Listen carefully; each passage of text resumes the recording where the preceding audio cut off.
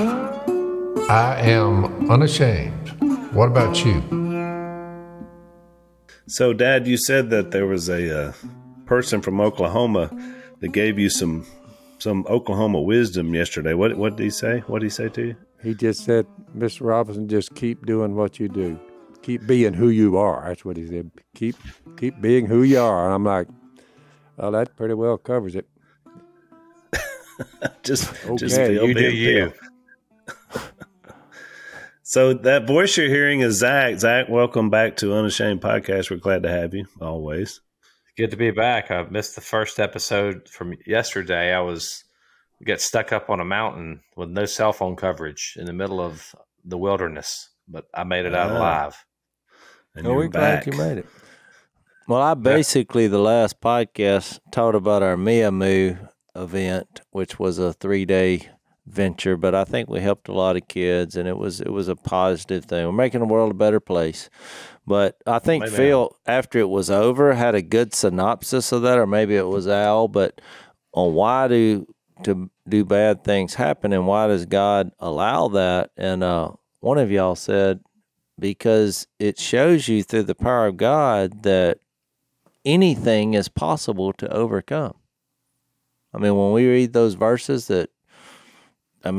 God can take whatever the situation and make it better. With God, nothing is impossible. Exactly. Yeah, which is I thought it was really rich, Jason, really good. I thought the podcast was excellent. If you haven't listened to it, go back and catch that for the listeners. So it's interesting, Dad, that you said that about the guy from Oklahoma. I'm actually in Oklahoma because Lisa and I are here for an event. But we decided my grandkids are out of school for a fall break. And so we brought the whole crew up here to Lake Eufaula, Oklahoma. And so I found this new word, and I don't know, I'm sure Zach knows about it. I don't know about Jace or Dad, but apparently I've been informed by my kids that what I'm doing right now, and it's interesting because as I'm speaking, I'm looking out a window at the lake and I see my grandkids down there fishing, which is, really good at the end of your, as you get closer to the end of your life, you enjoy little things like that. But they call this glamping. Are you familiar with the term glamping? Oh yeah, I live in Asheville, so Asheville area. We've got a lot of that up here. Yeah, Zach was giving us an update in mountain climbing, but there's one hill in the state of Louisiana that's a little taller than all the other hills. And it's in Claiborne Parish, but all I have to tell y'all is it's not a very high hill, so there's no mountain climbing going on down here. So it's kind of like a foreign. You've been doing what? Climbing a mountain. I'm climbing a mountain. I'm down there in Louisiana saying, boy. They call it Mount Driscoll, and if I'm not mistaken, it's about 725 or so feet high, and it's considered a mountain in Louisiana because it's bigger than a Crawfish Mound, I guess. That's it. We run out of mountains a long time ago. So glamping is a form of camping involving accommodation and facilities more luxurious than those associated with traditional camping. So do you know what I call that? Embarrassing. It's a Zach, you introduced a word a few podcasts back called a portmanteau. You remember the portmanteau when you take two things and combine them together, two words? Oh yeah, so it's glamorous camping. And you're right, Jace. It's not, traditional. Like I never liked camping because I didn't like sleeping on the ground. So I just thought camping wasn't for me because I thought, my back. Well, I'm actually thankful because this is a first in my life. This is the first time that I looked up a word that y'all used, and I was glad that I didn't know what it was. Yeah, most people don't realize the particular area in Louisiana where we live and move and have our being. It's the water in close proximity where we live. It rises and falls on any given year up to 30 feet. That's where we live. You look at your yard and there's trees growing there, but if you look at the watermarks on the trees, you're like, whoa. I mean, it literally on any given year can rise or fall 30 feet. That's a lot of water. And it happens on a regular basis. We're used to it, so... So what do you call that? How do you define that? Why would a person want to live in a place that's going to flood? Bloodline. I've been camping out for 75 years. Well, it was difficult moving up here because you got to keep in mind that there's a good portion of Louisiana. You get down to New Orleans, it's below sea level. That's what I'm saying. It's a total different world. We got up here and we were looking to buy a house, and I said, I want to live in the mountains. Well, every house that is in the mountains, your driveway is, it's on a very, very steep grade. And being a flatlander, it was kind of scary. I didn't like driving up there. It made me nervous. But now I've been here 4 years. We're used to it. But when we first moved up here, we settled down in the valley because we were a little afraid of heights. So you come from Louisiana where things are below sea level. Up here, our top peaks are probably 6,000 feet. Which you go to like where Mac Owen, our friend Mac Owen lives. He's living 9,000 feet above sea level. Yeah, that's pretty incredible. Not much backwater there. We get through all the high water stages because we all realize it's temporary. It's a mighty thing where water gets up 30 feet, but when it gets there, it's still temporary. But it does change the way you come in and out of your abode. You walk across the high ground and you go to your house. You can't come to your house by vehicle, only by boat. So but it's temporary, and it all leaves, and all the snakes go back with it. They come in, the gators, the snakes, and all that. They come in your yard. So we're used to seeing things that in water. It's in my yard. You get used to it. I like it. Well, to answer Jase's question, why would you live there? Here is a trade-off that you get in Louisiana that you don't get in North Carolina. That's right. You don't get near the wild game. There's some up here, but not. The fishing and the deer and the ducks, and there's a lot of turkeys up here. But outside of that, the deer scene is very slim compared to corn-fed deer in Louisiana that eat everything from my hand where I'm seated right now. Everything from right like that. There's about a couple of thousand acres that we're roaming around on, and sometimes it's by boat, sometimes it's by just walking, but on foot or by boat. It's just something you deal with. So I guess your definition, we could invent a word of flamping, because you're camping in a place that floods. That is correct. Not to be confused with glamping. You're flamping. I can walk out on my porch and stop and look around. Right now, it's just dry. But in a flood, you could swim out to your porch, because I've done it. Yeah, that's I think we invented a word. Yeah, flamping. I'm gonna look it up. There are many months we've functioned, and our boat, all my boats, but the boat we were using is tied to my doorstep. It's tied right there. I can just step off in it and take off. Hey, it's not a word. We just invented a word. What you're doing is flamping. You're camping in a flood zone. Yep. So Jase, I'll tell you, I've camped, I've flamped, and now I've glamped. And glamping is better. Yeah. Well, it's because you have yuppie tendencies. You've always been the weird brother. Now, I've noticed that in the later stages of your life, you're beginning to let yourself go, but most of your life has consisted of wearing loafers and khakis and shaving on a regular basis, going to HOA meetings. That little pond that's right behind your house when they made the subdivision where you scamper to, does that little pond flood occasionally? It floods occasionally, but Phil, most people wouldn't call where I live like in the city. It's it's outside the city limits. There are trees growing, which is the only reason I'm living there.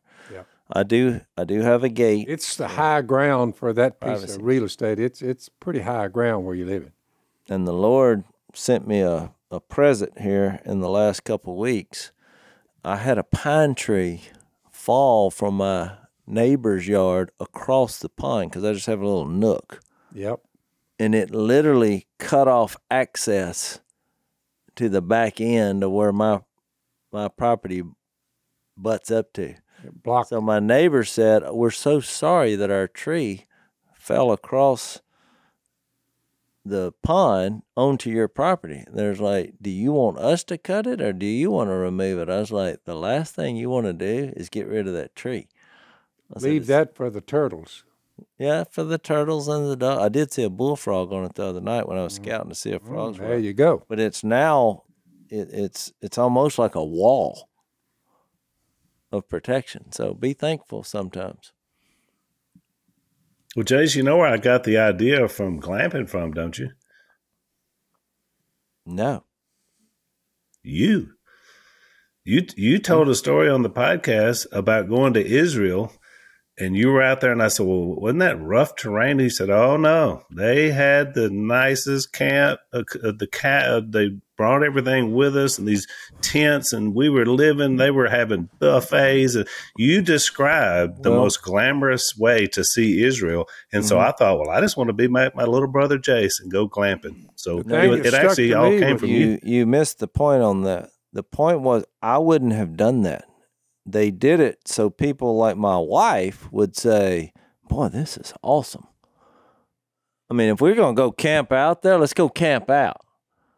But no, they brought tents and they had a bathroom, a potty, and they had the meal catered. And that we camped, we spent a night in the Negev desert. But I will admit that the night before, the next nation over dropped some bombs within a mile from where we camped out. So considering that, we did have enough anxiety to fuel the camp out because at any moment we could blow up. So it kind of offset. If you're going to go out, you might as well do it as comfortably as possible. So that was a different situation now. Oh, well, I just remembered it, and so I thought that. No, you did what typical preachers do. You took an illustration out of context. So,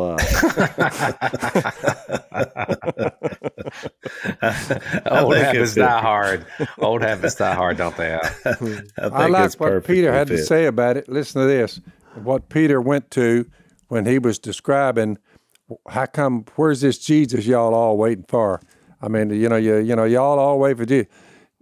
You must understand that in the last days, scoffers will come, scoffing and following their own evil desire. They'll say, "Where's this coming he promised? Where is Jesus?"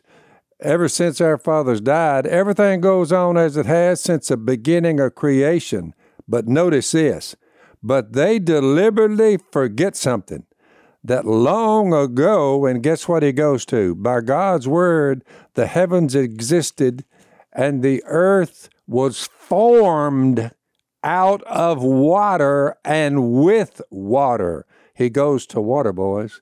But by water also, the world of that time was deluged and destroyed. By that same word, the present heavens and the earth, including where I live, are reserved for fire, being kept for the day of judgment and destruction of ungodly men. Phil, are you trying to justify living in a flood zone? That's what I'm doing. It just hit me. Phil, I was like, where? If this earth is going to catch on fire, this flood zone that I live in may come in handy. You basically want to be the last man standing. I'd rather have the water than the fire, but so we're going to see. Let's take a break. One of obviously the highlights of getting to do ministry is you get to do a lot of different kinds of ministry. And Lisa and I have been sort of focused on the pro-life movement. As you know, we talk quite a bit here on the podcast. quite a bit about it. And but we're all involved. We're all engaged. I mean, Zach and Jase, you guys are doing more on the fostering and adopting side. We're doing more on the front end, trying to help women make better decisions about their babies. And you have to have groups that can walk alongside you. And one of those groups is a group called 40 Days for Life. And they've been a good friend of the podcast and supported us in the past, and we've supported them as well. They have over 1 million volunteers in 1,000 cities.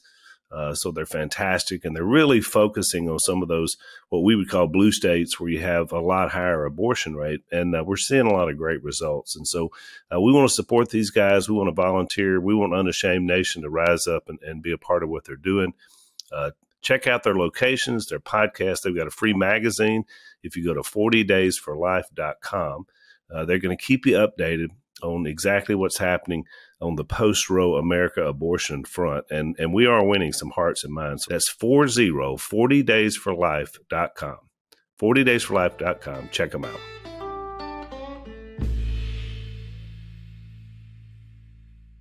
But again, Jase, you did it. Your illustration of being bombed made Dad think, well, that's why I live in a flood zone, boys. That's it. Well, I've learned a lot about you today, Phil. Thanks. When he said this is what Peter has to say about it, I didn't quite tie that together at first. I thought he was going off from taking something out of context, but I wasn't sure. I thought he was tired of the conversation, and he just we're getting into He's ready to move. I only bring that up to let our listeners know that what is going on here is that when it comes to water, there was a big water, and before it was even made, it was created, it was just a ball of water, and the water's receded, and up comes the dry ground. This thing started out, it was a planet. What's interesting is that they've looked over this cosmos with every kind of looking device you can have, and they keep sending them into outer space. They get away from planet Earth, and they're all looking for the same thing. You know what they're looking for, Al? Water. Water. They're looking for water, and you know how much they've come up with? 0. Not one drop. It's worthy of note. A drop. Very worthy of note. They haven't seen a planet that's like Earth. No. 3/4 of it water? No. They haven't found that yet. Kind of makes you feel special, huh? It makes me say, these texts in the Bible describe the whole thing, where it came from, how it got here. No, I agree. So, Dad, you got a planet on one side that's red dirt. You can't live there. You got Jupiter down there. It's all gas. You can't live on that either. So you got to have water to live, which is why the Earth is this planet has a lot of it. That's not by accident. That's exactly right. So we're going to get back to the book of Mark, Jase. Hey, I'm a you fellas. We left off at Mark 6, just as a reminder, and we had talked about the last time we talked about Mark. We talked about Jesus going back to his hometown of Nazareth, and basically not being accepted there as a result of just being, what did he say, Jase? Too well known, or too, most of the sermons you hear from Mark 6 are talking about people who are raised in church, and it's like the familiarity issue. I mean, it's like they couldn't recognize Jesus because he was from there. Well, he can't be supernatural because he's from here. He's a carpenter. I do find that fascinating. And then Jesus said, only in his hometown among his relatives and in his own house is a prophet without honor. And they just...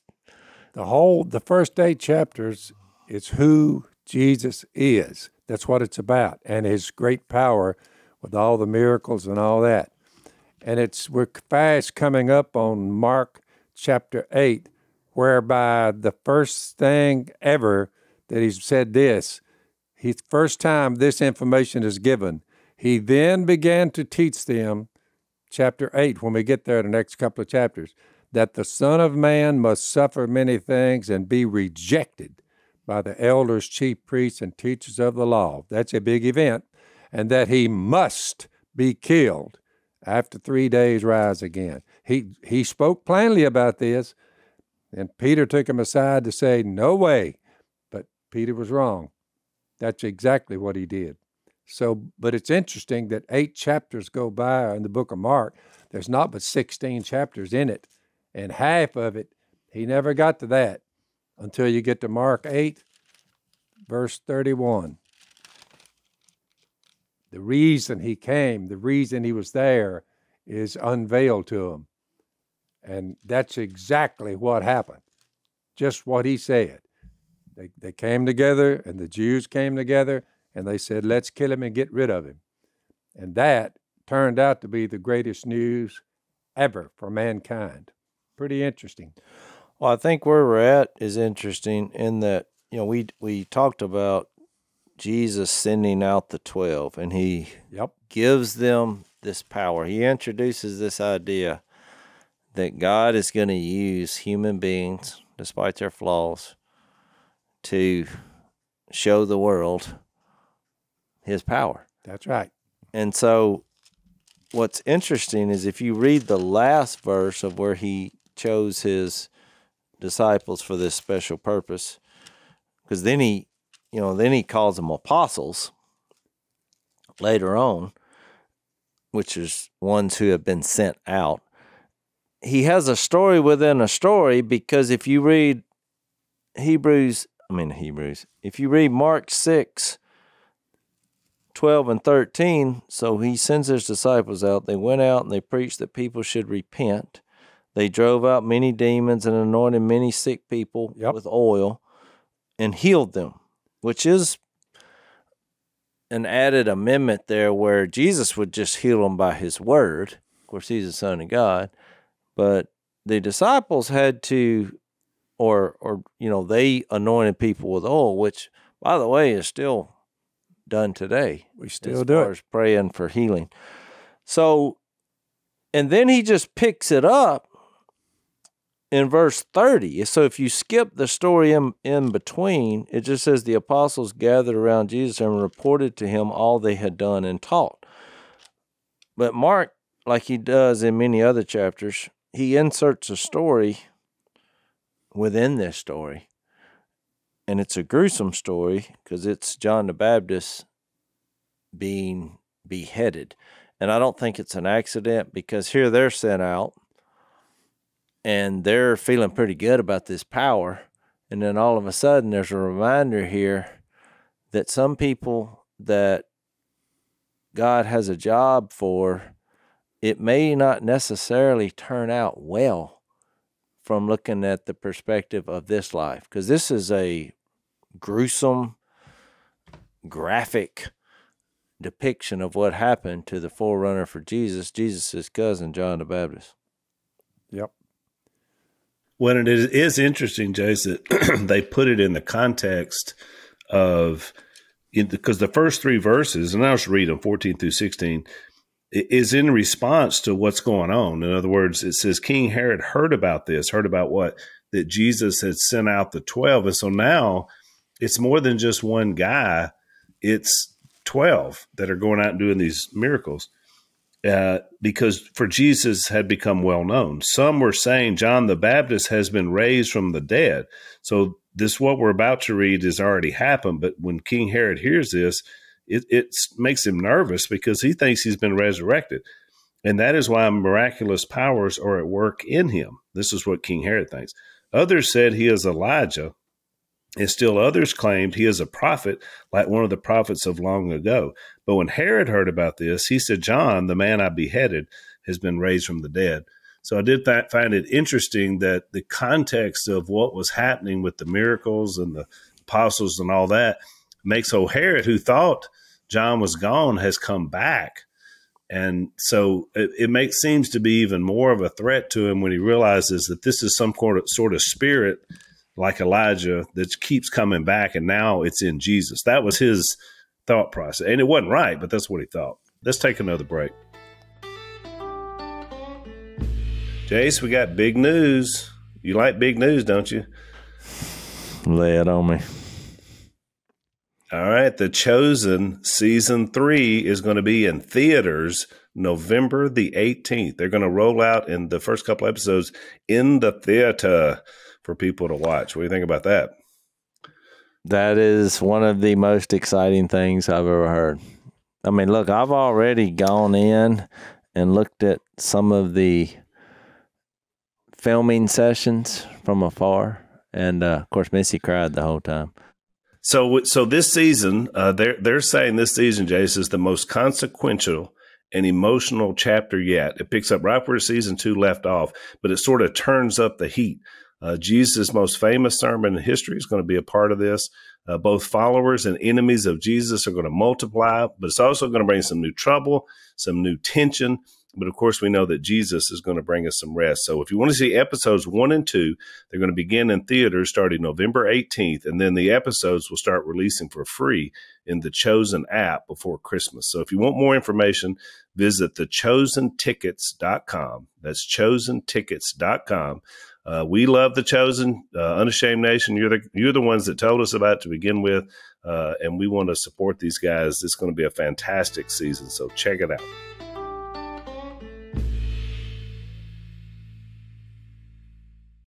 Yeah, it is interesting to me. It is interesting to me that you guys were talking earlier about the problem of evil and why does bad things happen to good people.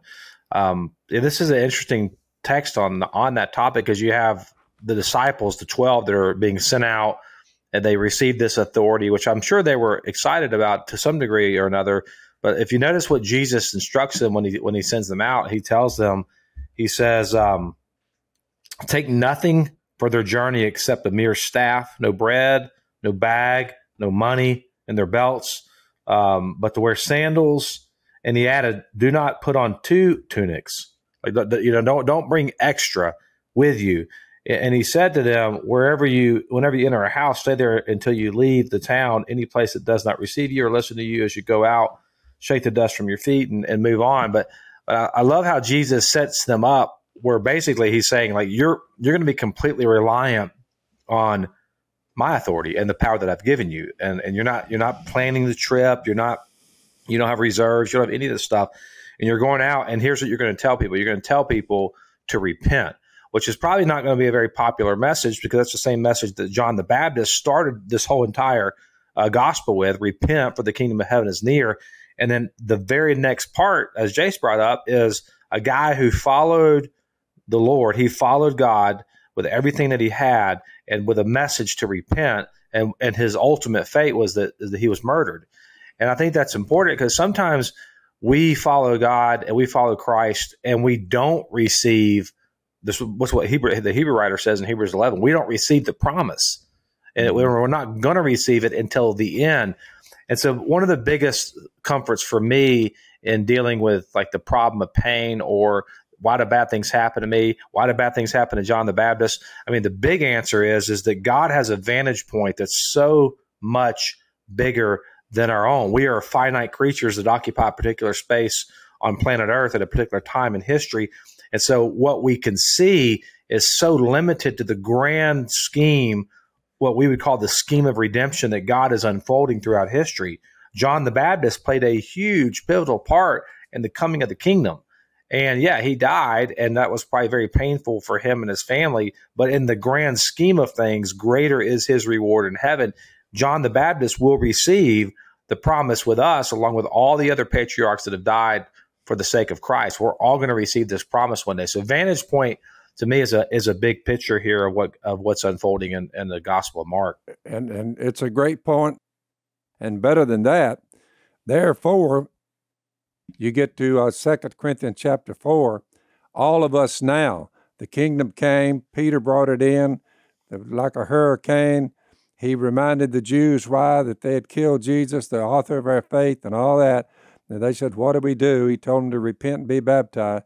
If anyone is in Christ, here's our job that came out of, we were looking at it when the kingdom was near. We're looking at it when the kingdom came. If anyone is in Christ, he's the new creation. The old is gone, the new has come. All this is from God, who reconciled to us to himself through Christ and gave us the ministry of reconciliation. that God was reconciling the world to himself in Christ, not counting men's sins against us. And here's a terrific verse. It's not like the people weren't there to carry on what Jesus started. He's committed to us, his people, the kingdom, the message of reconciliation. It's now in our hands. And therefore, Christ's ambassadors. We're Christ's ambassadors. He picked 12 to begin it, but now everybody is given his spirit when they obey the gospel. As Peter said in Acts 2, God is making his appeal through us. So we still have a monster job ahead of us. We implore you on Christ's behalf, be reconciled to God. We are, and we want you to be. God made him who had no sin to be sin for us. That's all going to be worked out in the book of Mark through the apostles, so that in him we might become the righteousness of God. Therefore, as fellow workers, I urge you to not receive God's grace in vain. So now he's still working through his people, possibly not as quite on the miraculous side of it, but just the information on who Jesus is and how to be saved is really not rocket science.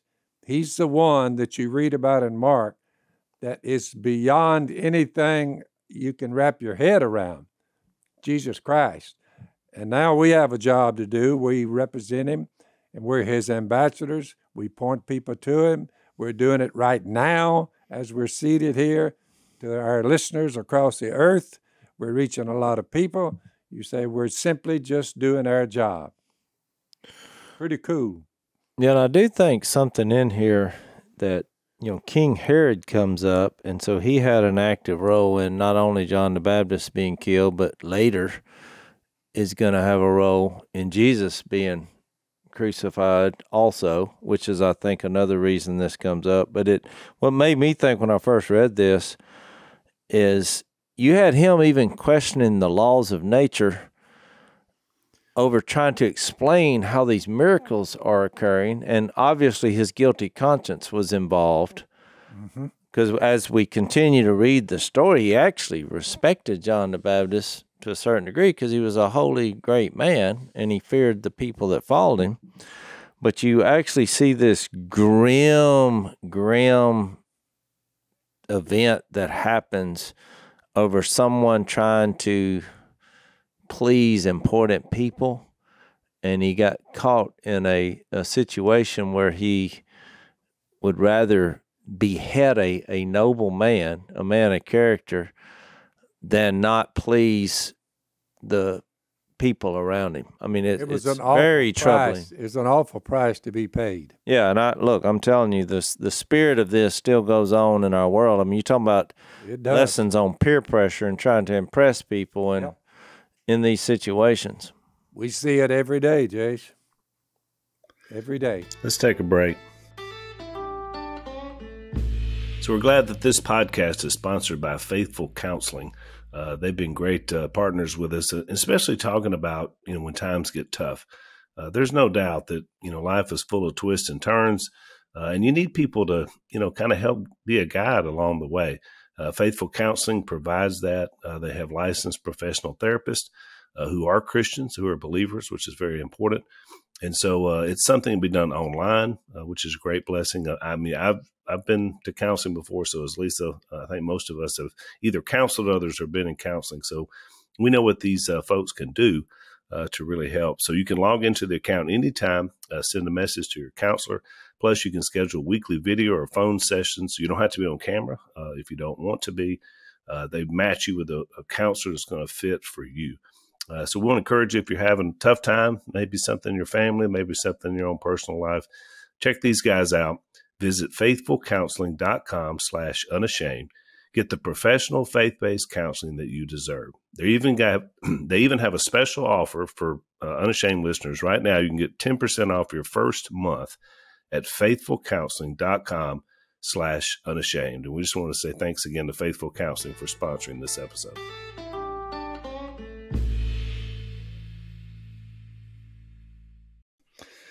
Yeah, let me read it because I think you're right, Jace. It's a troubling thing that happens. And you think about it, John the Baptist wasn't perfect, but he was a very upright man. He had taken a Nazirite vow. He, knew his role to be the forerunner, to point people to Jesus. And he died a martyr's death. And he's really the first one for this to happen to. Obviously it's going to happen to a lot of them post-Jesus. But let me read the story, and then we can unpack it. In verse 17, so Mark is kind of what chapter? 6. Mark 6. Yep. And it's kind of a parenthetical because, like Jay said, he talks about the 12, and then Mark comments of what Herod was thinking, and now he's just going to kind of break in and give us the story of what happens. This is breaking news for Mark. It says, "For Herod himself had given orders to have John arrested, and he had him bound and put in prison." And I'll make one thought here. I think it's John's account, isn't it, Jace, where, John the Baptist, when this happens, he questions, like he sends word to Jesus, like, or you are the one, right? I mean, this what we're doing here is the right thing. So he kind of has some questions. Well, especially when your head is involved. Yeah. Exactly. He did this because of Herodias, his brother Philip's wife, whom he had married. So this, Herod had married his brother's wife, which is obviously not, he shouldn't have done this under the law. And Al, let me jump in and just say, if you do a history on the Herodian Empire, I mean, they were very vile and explicit in their decision making. I mean, when it came to sex, drugs, and rock and roll. So you think we have a little taste of the Herodian culture in these United States of America? Very possible, Phil. But go ahead, Al. Yeah, it was a very hedonistic, Jace, is what they were. You're exactly right. Verse 19, "So Herodias nursed a grudge against John and wanted to kill him. But she was not able to because Herod feared John and protected him, knowing him to be a righteous and holy man." And before we think, Herod was a good guy, that was basically because it was a threat to him politically. He thought, if I do something to John the Baptist, the people are going to turn on me. When Herod heard John, he was greatly puzzled, yet he liked to listen to him. Kind of reminds me of Festus and Acts, the end of Acts with Paul. In verse 21, "Finally the opportune time came. On his birthday, Herod gave a banquet for his high officials and military commanders and the leading men of Galilee." So he's got all these important people from the region. "When the daughter of Herodias came in and danced, she pleased Herod and his dinner guests." So this is the old lascivious, dance, I suppose. "The king said to the girl, 'Ask me for anything you want, and I'll give it to you.' And he promised her with an oath," which is very big deal, "'Whatever you ask, I will give you, up to half my kingdom.' Now, this is over one dance. She went out and said to her mother, 'What shall I ask for?' Because it's all about politics. 'The head of John the Baptist,' she answered. At once the girl hurried into the king with the request, 'I want you to give me right now the head of John the Baptist on a platter.' The king was greatly distressed, but because of his oaths and his dinner guests, he did not want to refuse her, so he immediately sent an executioner with orders to bring John's head. The man went, beheaded John in the prison, and brought back his head on a platter. He presented it to the girl, and she gave it to her mother. On hearing this, John's disciples came and took his body and laid it in the tomb." Man, that's brutal. And the reason that they did it was because she nursed a grudge because he said the right thing. What he said was right. He shouldn't have taken his brother's wife. And what gets me about it, I guess, is the politics of it, but also just this woman was willing to use her daughter in such a way. I mean, just think about how many bad things are present in this story. Well, most people, if you would never use your daughter, if you saw your daughter dancing sexually suggestively in a setting where here's all these powerful men, that would never be a positive thing. But it just shows you how people in power and in government, they they give up their morality for that power, and they're indulging in all this sinful activity, and it starts changing, how you view what's right and wrong. And because you got to remember, what do people in governments in powerful positions, they surround themselves with yes men. And so here, John the Baptist. That still goes on. Yeah, exactly. That was the picture I was painting. And even Al, I did some research when he made that statement about, I'll give you up to half my kingdom. But actually, the way their setup was, they had broken the territory into 4 quadrants. So that he actually didn't have the authority to do that. So he's basically embellishing what he actually can do. He's kind of caught up in the moment of the dance, which is what politicians do. Yeah, and he's wanting to please these men around him to his benefit. They're powerful people. He's using whatever means necessary, including his family, in just things that make you should feel queasy about. To the rank and file sinner going on in these, within the echelons of politics, Jase, I mean, not much has changed. Well, that's what I see from, let's face it, people will do a lot of things for power, including you live in ways that are nauseating because you use whatever means necessary to maintain power and control. That's it. And it tends to change your view of morality. They will rail against you if you introduce Jesus into the mix. You fast forward to our culture now, and you see the same things happening. I mean, even, whether it's questioning what defines a male and a female, or what is, Who you life. have sex with. Yeah, there you go. I mean, and it just seems to go down that road in the name of power. Yep. Let's take a break.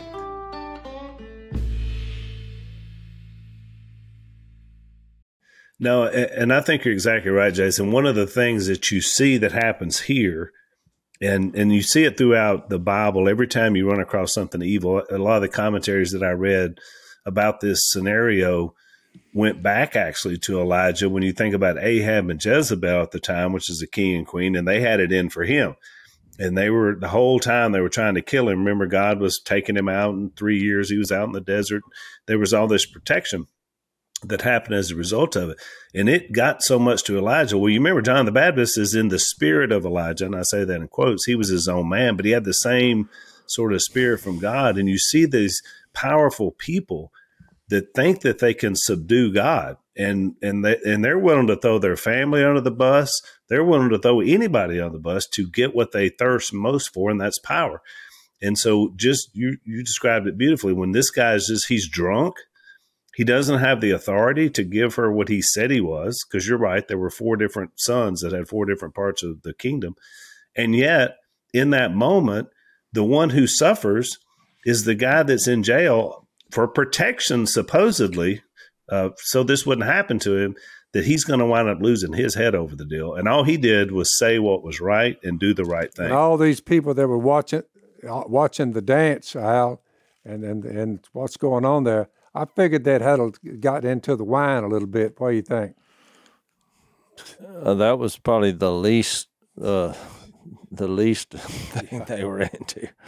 But, even Jesus made that connection in Matthew 11 of John the Baptist and the spirit of Elijah. But I do think there was a greater picture involved here, that by acknowledging that he had chosen these 12, and then Mark, by telling this story, you got to remember, this is a road. They're all, well, for the most part, except John, I guess, and he was threatened and beaten, and they're all going to walk down this road. All the guys who were just chosen are going down this same path because of their declaration that Jesus is Lord. They're going to be martyred. And so I think you remember, as God coming to earth, he allows time for human beings to wrap their head around the awesomeness of God and the bigger picture, which is why when people use the argument to us who are not believers that, well, I can't follow Jesus because you can't explain why bad things happen. And that doesn't bother us, because we know from stories like this, you're viewing everything about this life.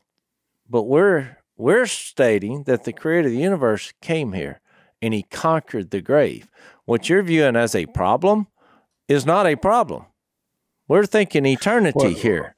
Yeah, well, and too, when this is how big our God is. When they ask us, or someone says, I can't believe in God because bad things are happening to people, we then could say, well, what? How do you define what is bad? How do you define what is good? And almost every time, what they're going to do, and their definition of good and bad is they're going to appeal to the divine realm. They're going to appeal to, why is life valuable? If all that exists is the material world and all we are is matter, then nothing matters. But stuff does matter, and we know that it matters because we know that there's something that gives us value, or someone that gives us value. So even the very stating of that dilemma, you're actually testifying that God is there because you're acknowledging that there is a good and a bad that is objectively true. It's not a subjective interpretation that we would have of it. But I think that the point you made, Jase, is worthy of note and worthy to repeat, that every one of these apostles, except for John, would end up dying a martyr's death. And I think about that a lot because I think about in our culture, persecution is, it transcends culture, and you can be persecuted in the United States of America, not to this extreme right now. And that's just true. But man, I think to myself, how often am I fearful? I'm afraid of just being marginalized. I'm afraid of just being made fun of, much less losing my life. But I really believe that if you're going to live the calling of Jesus, like this is one of the things when he says you got to take up your cross and follow me, you have to be willing to lay down your life. And I think it would, in this day and time, every one of these guys was going to suffer the same fate as John the Baptist, the one who kind of paved the way for Jesus to come. No, I think it's a valid point. I want to jump in and say, because really, in a practical way, especially in the teenage years of our lives, we all have this moment because we are basically at that age trying to form the crew we're going to run with. And I think in this moment, you always see that if you want to side with those who don't put their faith and trust in God, you're going to have to betray your morality.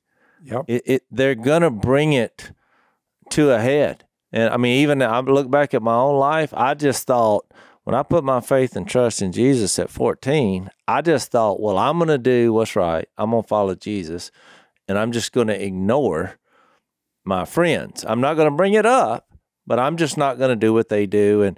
But it didn't work that way. Because they're the ones that forced the issue in a public way because it bothered them that I was not doing what they were doing. So they brought it to a head and said, what is wrong with you? Yeah. Well, I had to have this moment where, am I going to come out there and state what I believe, or am I going to do what they want to? Because we can't continue being friends and going where we're going. It just came to a head. The woman that did the dancing, when asked, you can have anything you want. What do you want? Well, you wouldn't think some king would say, I tell you what, you tell me. And she said, I tell you what I want, the head of this John the Baptist on a platter. Yeah. That's a pretty bold request, and he did it. Yeah. Yeah. That's how far to reach. Yeah, here's a piece of advice for those who are listening. If you want to ensure that you never lose your life for something like this, just don't be a threat. Do not threaten the power structure that runs the world. And I think about that because if you want to live a life where you're not threat, the reason why John the Baptist was killed is because he was a threat and he was effective.